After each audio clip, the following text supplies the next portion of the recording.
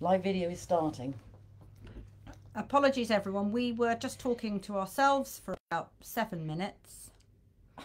We were asking lots of questions and clearly no one could hear us because, as usual, we're having problems with the IT. But we think we're live now. We think we're live, but if somebody could comment or send us a little message to say that they can hear us, that would be great, because we've already just said this for about 5 minutes. And I need a drink. Shaz is very stressed, although she is very good with IT. I cannot be relied upon in this type of situation. Right, have we got... Right. Can Danny hear? Yes. She can hear us. She says yes. Really? Yes. Oh! Andrew, thank you, Andrew. Phew, I think what happened was we started the first one. For some reason, it was a test one, which we weren't expecting. So we got rid of that and we started again. So nice to have you with us. Welcome. I'm Shaz Chilcott, volunteer with Crohn's and Colitis, East Cornwall and West Devon. I'm Kathy, one of the IBD nurses at Derriford. And it's lovely to see that you are joining us now. You are here. Oh, yes. We can see. Oh, lovely, lovely. Yes. Lovely. Oh, good. Sharon's there as well. Hi, Andrew, and hi, Sharon. They were both at our coffee morning. Lovely. The coffee mornings are going well, aren't yes, they? it was very nice. Yeah, lovely. Yes. Good. So we'll crack on. We do have quite a few questions that have already been emailed through, which is quite nice. So I'll start on those. The first one we have tonight is, how do you choose a biologic for Crohn's or colitis? And then also related to that is the second question, how and why do you swap? Very good questions. And is that related to the new drugs as well, or are they biologics? Yes. So you may or may not be aware that there's now a vast array of biological drugs. I mean, historically, we started off with infliximab and adalimumab. Those were the kind of only biologics we had. And now we've got about 10 or 12. And every month there seems to be new biologics. And they all end in ab. They all end in mab. We were trying to remember the name of one the other day. And I don't know if it was in conversation with you, Andrew, possibly. And we were going, yeah, does it start with ad? And we weren't sure, did it start with ad? But we knew it ended with ab. So, you know, there's so many. I won't go, because you could do a whole Facebook Live on just biological drugs, and I won't go into that because it's not really necessary. Hi, Julie. But we do now also have some tablet form of biological medications, which are very patient friendly. Obviously, avoid the need for an injection and need for an infusion. You know, and so far we've only got a few people on, or relatively few people on those, but yeah, you know, it's looking favourable. Andrew's is Hyrimoz. That's adalimumab. Yeah. It is that. It is that. The one that begins with ad and ends in a mab. Absolutely. Yes. So we've got tofacitinib, upadacitinib, and filgotinib, which are what we call JAK inhibitors. So they work in a slightly different way to the anti-TNF, which is the infliximab and adalimumab. And then we've got ustekinumab, risankizumab. Oh, ustekinumab, I remember you mentioned him before. Yeah, that's been around a while. Right. And then the newish ones are risankizumab and merkizumab. Got to get these right. And they're new biological agents that are coming on the market slowly, or have been for the past sort of 6 months to 12 months. And I think they are, I checked today, and they are now all on the Crohn's and Colitis website. Right. Every single one. Oh, that's good. With the exception. So check our website to find out about all these drugs. Merkizumab, which is not yet on there. Oh, right. So yeah, so there's lots of different, there's so many varieties now. And it's a very good question, how do you choose a biologic? And it's probably true to say that up until now, it's been a little bit ad hoc, which biologic you get. If you're acutely unwell on a ward with very severe colitis or Crohn's, you will nearly always get infliximab, because that's historically always been used, and it works the quickest, and it's intravenous. So there's kind of that premise that it works very quickly, hits the spot, and people get well. Yeah. So we still use but you have to go into you have to go into hospital for that, don't you? Which some people find more limiting. So if you're on infliximab, then often it's because you've been ill in hospital and been quite poorly, so you need to be on. So that's the drug of choice. If alternatives is things like Hyrimoz, which is adalimumab. Right. I hope you've got that, Andrew, for next time. They've all got generic names as well. It's a minefield. And that's a subcutaneous injection. That can be used in an acute setting, but isn't used quite as much as infliximab. So from the point of view of how do you choose one, we tend to see how acutely unwell someone is. If they're acutely ill in a hospital, they get infliximab, possibly adalimumab if they've had infliximab before. If people have like a fairly significant colitis or Crohn's disease, then they can have any of the alternatives, really. Vedolizumab, which we use a lot of, which is also an infusion to start with and then a subcut injection, is a very well tolerated drug, and it's particularly good because it doesn't suppress your immune system as much as some others. So it's what we call gut specific. So we use vedolizumab a lot in the older population, and for people that don't when you have say older, over 70. Oh, over 70. Often. I'm not that old yet. And we also use it in more mild to moderate disease. So Right. you wouldn't have it in an acute setting if someone had terrible disease. No. But there's some data to suggest it can be quite helpful in moderate flares. Yeah. So vedolizumab is also a very nice drug if you've got other things wrong with you. If you have heart disease, if you have a history of heart clots, anything like that, you would use vedolizumab. The new kids on the block, the tablets. Tablet forms. Biologic tablets? Yes. Oh, yeah. I didn't know you had that. Yeah. So tofacitinib and upadacitinib. I like toffee. I like the toffee one. Toffee. They are called JAK inhibitors, and they're tablets. And they're very well tolerated and very effective, but you can't use them in people that have a history of blood clots in their family, Right. or that have high cholesterol, things like that. So you do have to be a little bit more careful. Okay. So that's the kind of how do you choose a biologic. There are so many now, really, that generally speaking it tends to be an MDT discussion, and we would go with MDT. a multidisciplinary team meeting. So we would discuss the person starting it, have a chat with them. You know, some people are needle phobic, some people can't come to the hospital. So that would govern whether you're not, you know, if you live in, I don't know, miles and miles away, you don't want to come in every few weeks for an infliximab. So all sorts of reasons, all sorts of, parameters as to why you choose a certain biologic. Stopping a biologic is always, difficult for the patient, especially if they've been very, very well on it. So that's understandable if you've been very sick before and you are on a biologic that's working fantastically for you. There's obviously a lot of anxiety about stopping it, which is reasonable. Yeah. Do you have to fade it out a bit like steroids? No, you just cut it off. The NICE guidance, so the National Institute for Clinical Excellence, which is what we're meant to follow for expensive drugs, and of course these are expensive, suggests that people are on them for a year, and then after a year they should be reassessed and they should be stopped. Is it? No, it's not. And in practice, people that have significant disease or aggressive disease or have, I don't know, very difficult disease, they're often on it a long time. So it's very much individual patients, really, and what's wrong with you. If you have Crohn's all over you, if you've got it from all in your small bowel, in your large bowel, in the tail end, often you're going to need to be on something a lot longer than people that have a segment of, say, ulcerative colitis that could possibly get away with it for a year, then stop it and be fine. Yeah. So the guidance is after a year you get reassessed either with blood tests, stool sample, or investigations, and based on those you'd give it a go at stopping it. Nothing to say you can't restart it. No. But it's good. And it can work, because I remember, I wasn't on biologics, but you took me off Mercaptopurine eventually because you said I'd been on it too long. And I was like, don't do this it's to very me. anxiety making. It was. Very anxiety making. But it was fine. I went back on Pentasa, and it is really difficult because you do get people that are on infliximab that have stopped it, and within 3 months they've got a really horrible flare. Yeah. It's really miserable. A lot of people are young, aren't they, living going to university, A-levels. Yeah.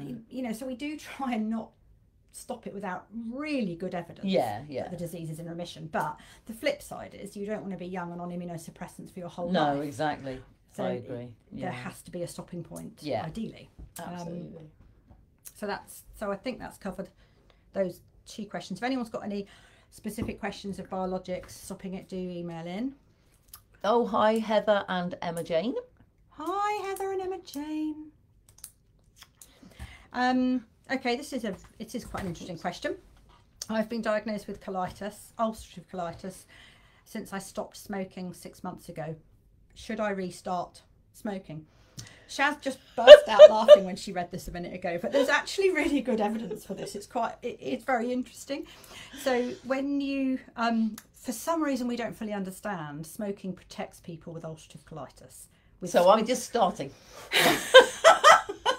With Crohn's, it's completely the opposite. So if you smoke with Crohn's, your drugs are less likely to work by 50%. Wow, You're 50% more likely to end up having an operation. And it's very, very damaging for your, for the bowel. People that often stop smoking will then develop colitis within 3 months if they've got that genetic predisposition. And we've had quite a few people that have had lots of medications for colitis and nothing has worked, and they've started smoking and it's instantly gone. That is weird, isn't it? Very weird. And given that smoking's so bad for you in so many other ways. So we've got there's lots of research. You don't obviously go around going, it's good if you start smoking, no, do you? We would never advocate that. But it is difficult. We've had some people that really, it's the only thing that works. Yeah. They've done lots of research into nicotine patches, nicotine enemas. Oh, yeah. Fancy one of them? No.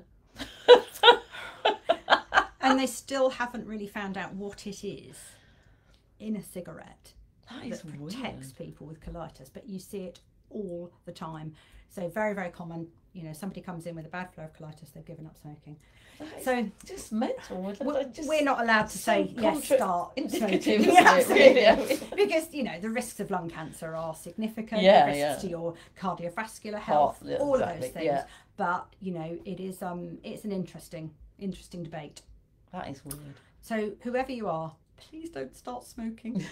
But you do have my sympathy because it is difficult when you've when it's the only thing that works. I know. Yeah. That is so strange. Yeah. It's I really smoked when I was much younger, certainly in my 20s, but I stopped before I had the kids. So I was probably just around 30 and I stopped because I didn't have my kids till I was in my 30s. But I stopped smoking then. But I wasn't smoking a lot, but I never had UC. Interesting. And I never had UC until another 10 years. Yeah, that's it's funny. That was quite a long time. So you can't really see a correlation there. It tends to be. You tend to notice more people are getting it within 3 straight months. away. Yeah, that's right. Yeah. That is weird. Yeah, very odd. But anyway, carry on not smoking. Yes.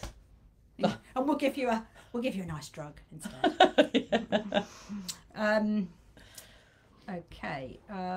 Is there a relationship between joint problems and IBD? Very common. Definitely question. It is. People always. Yeah, definitely. This is so common with people. I think. Very common. So there's two sides to this, I guess. One is that people with an active flare of either Crohn's or colitis can get aching joints. So we call that arthralgia. So quite significant pain in their joints. They've got an active flare. They're feeling almost a bit flu-like, I suppose.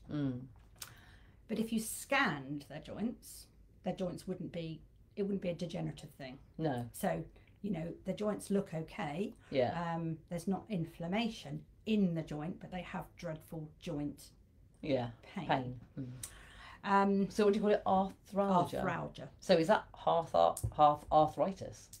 It just means pain in your joints. Oh, right. Yeah, so this is where arthritis comes from, I suppose. Yeah, absolutely. Right, okay. In the absence of active inflammation. Yeah. So 9 times out of 10, that will improve when the disease is under control. So if you improve the Crohn's, the colitis, you make people well, then their joints will improve. Yeah. And that happens in a lot of people.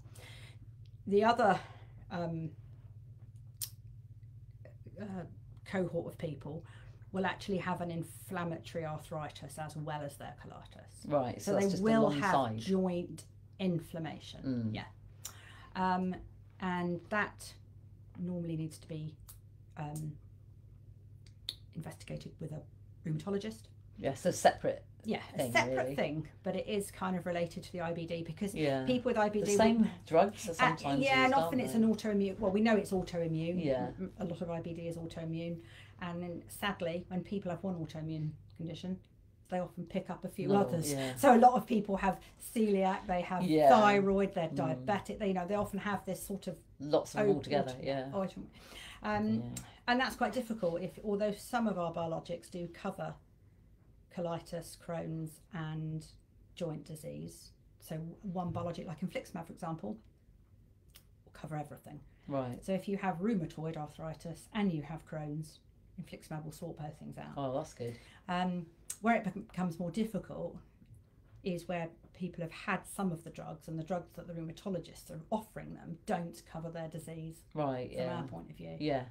So that can be much more Can they tricky clash? to manage. Do they ever clash? I mean, if you give one drug and the rheumatoid people give another, rheumatology give another, yeah, is that going to cause a problem? we don't tend to, at the moment, we don't tend to give 2 biologics together, although that is now coming into lots of people are doing that now. Right. So it is on the agenda. Yeah. And there's been lots of papers written and lots of research to suggest it's safe to give certain biologics together, and I'm sure that will come. Yeah.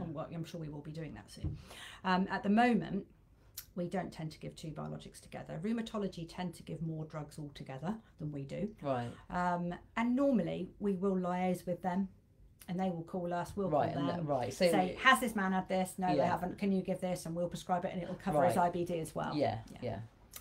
Well, that's good. I mean, that's like what you're talking about just now. What do you call it? The joint team thing. MDT. MDT. Yeah.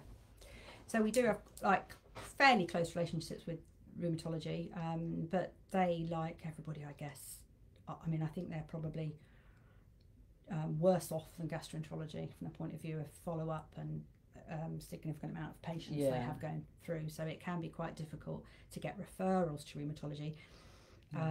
GPs can sometimes be a bit reluctant to refer people on to rheumatology if they're already under us. It's a matter of kind of making sure that the right pathways are open for people. Absolutely. But most people with joint pain, it tends to coincide with their flares. So they'll just say, I just feel generally under the weather, my joints are really aching. You give them steroids, all my symptoms are gone. Yeah, exactly. So if anybody's got any questions, do type them in. We've still have some questions, but we have a few. Please type one in if you've got one there.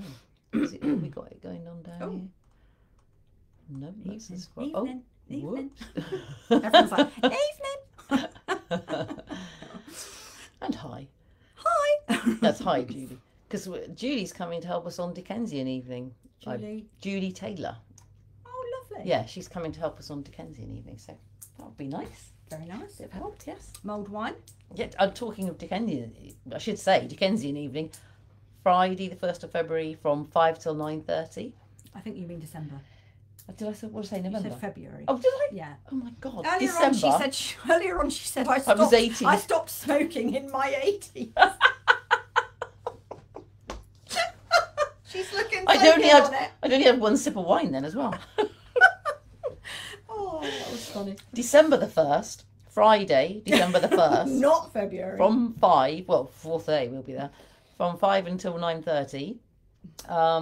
We're selling hot mulled wine, and it's lovely. It's alcoholic, but it's absolutely delicious. And mince pies that Karen makes. We're outside Karen's, which is 42 Brook Street in Tavistock. And she donates all these wonderful mince pies, and gallons. Karen is an amazing cook. Absolutely, she makes wonderful cakes. Anyway, she donates all this stuff for us to sell on the night for charity, and we usually make around £1,000 just selling what she's donated, which is fabulous. So do come and see us, because it'll be a great evening. And if it's a little bit wet, it doesn't matter. And Shaz will be there with her mulled wine. I'll be there. I'm there for the first half anyway. We've got 2 shifts. We've got enough people to make 2 shifts this year, so we don't have to stay there the whole evening in the freezing cold or the rain. So that's better. Oh dear. Okay, right, on to my next question. I was recently diagnosed with colitis. Not me. No, this is someone, no. Yeah. I might have, but that was quite a long time ago. I was recently diagnosed with colitis, and I had a colonoscopy, which I didn't find a very pleasant procedure at all. Will I need another one? Oh dear. Sorry you didn't find that a pleasant procedure. They're not pleasant. They're not pleasant. They're but I would say uncomfortable. Yeah. Some people find them more painful. I find them more uncomfortable. Yeah. Most people I know tend to find them uncomfortable. I think that's true. I think it's not the pain it's verging on, but it's more just uncomfortable. It's not nice. And people report such a wide kind of experience. Yeah, with yeah. colonoscopies. I barely felt it at all. I really wasn't. I was in pain. The prep's worse. The prep is awful. The prep's worse than the actual colonoscopy. As a rule of thumb, you shouldn't be in a lot of pain. No. And that, if you do, and this is true for anyone undergoing these tests in the future, if you're not happy at the time or you're in a lot of pain, then just ask the endoscopist for more sedation. Yeah. Because nearly they always, will sedate you quite a lot if you want it. Yeah, and they? nearly always you can tweak pain relief and sedation to the patient's symptoms. Yeah. So it's miserable that your first ever colonoscopy was a bad experience, because that understandably would put you off having any more. But you'll be lucky if you don't have another one. Yeah. I was just about to be reassuring. But come on. You make us have one every 5 minutes. No, not every 5 minutes, but it seems, seems quite often. If you're not like a long-term like Shaz. Right, okay, I'll start at the beginning. So you don't need regular colonoscopies in the early days. The only time you need a colonoscopy following diagnosis would be if you weren't doing well, if you were very poorly, if we couldn't get the medication sorted, if you were on biologics, for example, that weren't working. And then what we would tend to do, if you weren't right, rather than a full colonoscopy, would do what we call a flexible sigmoidoscopy. That's no prep, just looking into the lower bowel. And that's what we do for people on the wards, people that are having flares. So, in all likelihood, you have what we call an index colonoscopy. You get your treatment. In an ideal world, it works. You go away and we don't see you, and you don't need regular colonoscopies. She's laughing. Once you've got remember that when you asked me to have my next one. I was just about to I know. counter. You're just going to say why I have to have one. I know. If you've had your colitis for more than 10 years, you should be starting a surveillance program, and that's really looking for bowel cancer, very early bowel cancers. There's a very, very small risk, and it is tiny, 2 to 3% after 10 years of developing polyps that might go cancerous in the bowel, and we counter-effect that really by surveying your colon as it is, so every 2 years or so after you reach the 10-year mark. When you get to 20 years all right. The risk is slightly increased, so these poor people end up having a colonoscopy every 1 to 2 years. But if they've been well for many years, their bloods are fine, their stool samples are fine, we can lessen that. There are official guidelines for surveillance, but we do look at individuals. We see how bad their disease has been previously, whether or not it's not been. But on the whole, after 10 to 15 years, you will need some surveillance. But this isn't going to affect this person that's emailed. No, it isn't. Because she, he has only just been diagnosed. So all being well, you won't need another one for a long time. For a long time. And if you ever did, you need to ask for more drugs. Yeah, that's clearly it. Ask for more drugs. I mean, always ask for more drugs. That's the name of the game.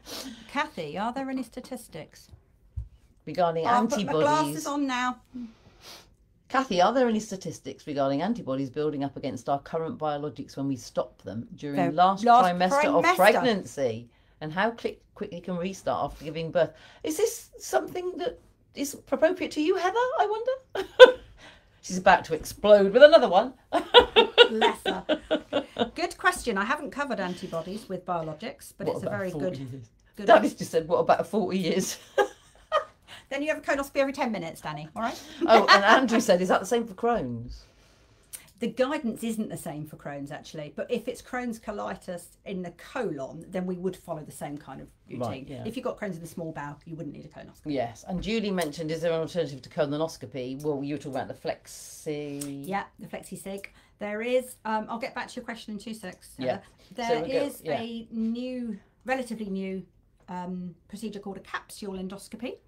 Capsule colonoscopy, sorry, you might have heard of it, which some trusts are using more of than others. Oh. Capsule involves swallowing a tiny little pill cam.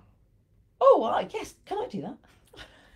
She's I'd rather do that than have the camera and all the Some prep. people who are special need, Oh. Are you saying I'm not special needs? need the full caboodle. But capsule colonoscopy does have a role, and its role is basically, if you want, you can't take biopsies, so that's going to be a real downside. So anybody needing a surveillance, they're out, because you would need lots of biopsies taken out of surveillance, because obviously you're looking for early signs of anything nasty. You can use a capsule if you have an established diagnosis, so you know you've got colitis or Crohn's. You just want to look for inflammation. You don't want to take biopsies, and that's its kind of niche. So you're saying that I'm under surveillance, so I can't have a camera. I know you said that. That's what you said. Yeah. MI5. Yeah. Yeah. So that's the capsule, but that's coming. That's coming too. You know, that will be kicking off. Getting back to Heather's question. Yes. So antibodies are a very common problem with certain drugs. Infliximab. So don't read bog off, Kathy, from Danny. That's just no. It actually says bog off. Ignore that. Right, But going back to Heather's question. Okay, going back to Heather's question. People. Antibodies. So antibodies can form in a lot of the biological drugs, specifically infliximab and adalimumab are the commonest ones. We can measure levels in ustekinumab, but not antibodies. And the other ones are too new, so I'm not sure what the evidence is for that. But the majority of our patients are on infliximab and adalimumab / Hyrimoz, same drug. So in answer to your question about what even was it? Statistics regarding antibodies building up against current biologics. When we stop them during, So I think it's true to say that irrespective of whether you stop it in the 3rd trimester or whenever you stop it, pregnancy related or not, you're always at risk of developing antibodies. So you get antibodies from the drug when you have big gaps in treatment. Right. And some people develop antibodies anyway. Yeah. So some people develop antibodies to infliximab even though they're having it every 8 weeks. Some people develop antibodies to Hyrimoz even though they're having it every 2 weeks. They are just common antibody forming drugs. Yeah. But you've got so many different biologics. Absolutely. They can move on to a different one. Years ago, when we were first probably. monitoring biologic antibodies, we used to just say, oh, they've got antibodies, stop it. Now, recent research would suggest that if you re-challenge people with a higher dose, they'll reduce the antibody formation. So infliximab, if someone comes in, they've got very low levels of the drug and they've got antibodies, what we'll do is give them twice the dose. So it will reboot the system. Right. With Hyrimoz and adalimumab, again, we can do a weekly dosing rather than every other week, and then measure them. Now, sometimes you won't regain response, and you will have to move to another drug. But sometimes you can use the same drug again. Just up it. But would you up it and then lower it later? Yeah. Right, so you recheck the antibodies. So in pregnancy, and again, pregnancy, this 3rd trimester thing it's very old evidence now. You know, the guidance and the national standards still say stop it in 3rd trimester, but in fact a lot of obstetricians are actually saying to a lot of women now to continue it. So it's a little bit woolly.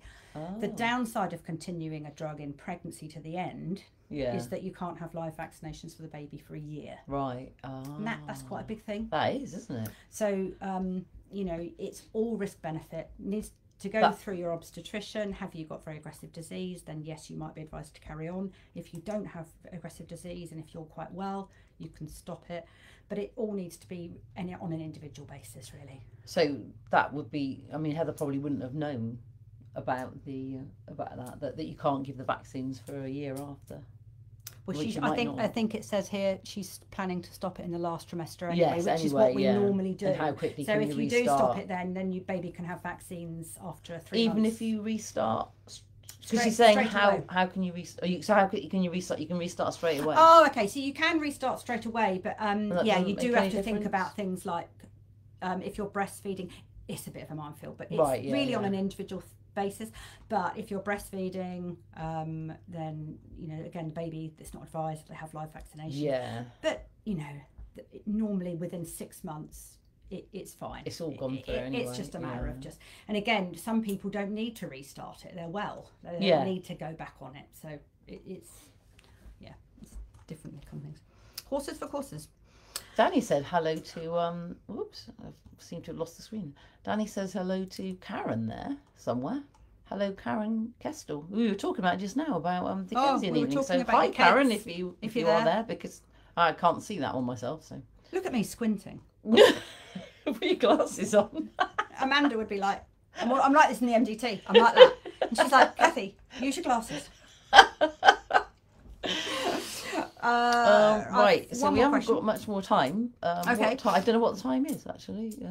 Oh yeah, we've run out of time really. But we were going to just talk briefly on mental health and running. We were talking to, again, that was Andrew the other day at the coffee morning, and he was talking about how running had helped him with the mental side of dealing with stuff as well. Definitely. And you're a runner, aren't you? I'm not. I'm a walker. I can't do running, but. Yeah, Fair he was weather. saying it was. Yeah, I've seen you running in the rain. I've seen that. You've seen the pictures.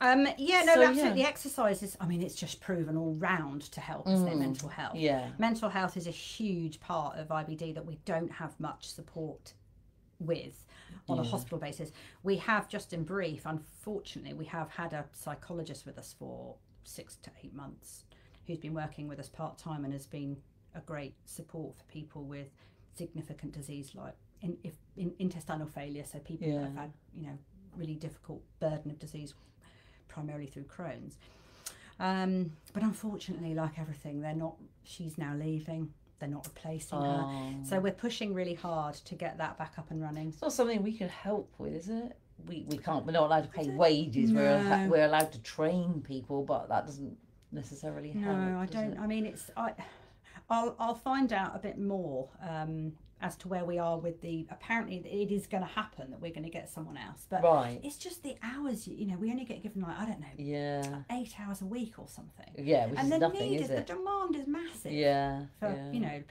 it's a difficult illness to live with, isn't it? Well, certainly, I mean, if they need like training in IBD, for example, like Amanda's Amanda's done hers now. Yeah, she's doing it now. She's doing it now, isn't she? Yeah, she's doing it. Yeah. I knew she was doing it. I didn't know if she'd finished yet. But yeah, so I mean, that's something that we've paid. We paid for Amanda's training. Yeah. I think we paid for Nicky's training in the past. But that's out of the funds that you guys, fund when you're fundraising. I mean, that's great. We use those funds to do things like that and buy things for the hospital and stuff like that. I mean, but the IBD standards clearly state that you need every big centre, and we are a big centre. Yeah. Every big centre should have a psychologist part-time. Yeah. I mean, it's just mad. But part-time 8 hours is not really part-time. No, part-time is not. Part-time's got to be at least 16, hasn't it? At least, I mean. Absolutely, and I mean, people are committed to a group of sessions, aren't they?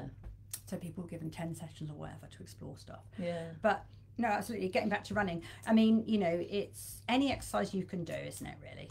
A lot of people, if they're unwell, if they're poorly, they can't do exercise, or they can't do some exercise. But, every little helps. Even getting out and just going for a walk. Yeah, exactly. Pace yourself. Yes. I recommend walking. I like walking. You do massive walks, though. I do, but I'm not at the moment because I've got me dodgy knee. But it's not to do with IBD. Is it wear and tear? Did you have it in the 80s? Wear and tear of old age.